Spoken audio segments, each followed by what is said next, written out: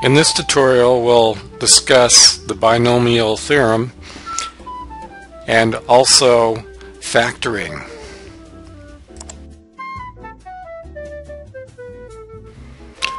To implement the expansion of the binomial theorem on the TI-89, we'll go to the algebra menu, which is F2, so we'll click on F2, and then notice option 3 is expand. And so we'll go ahead and expand the expression x plus 2, and we'll go ahead and raise it to the power of 3, so upper hat and then 3, then right paren. Your left parens and right parens always need to match, and then enter, and there we see the expansion of x plus 2 cubed. And you can basically expand any polynomial that you so choose using the expand command. Now, in order to factor a polynomial, there actually is another command, and if we go to the F2 algebra menu,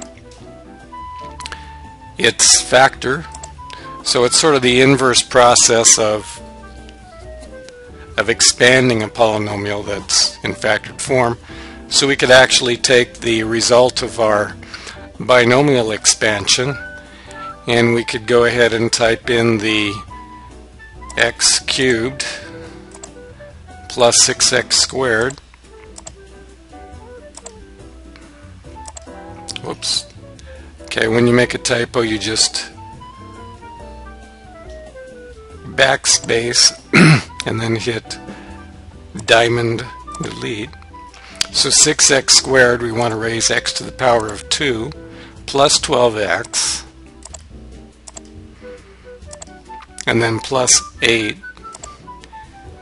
and then right paren, and then enter, and notice it gives us the result that we initially gave to the expand argument of x plus 2 cubed, so it reverses the process. So expand and factor are nice complementary procedures to use when working with polynomials.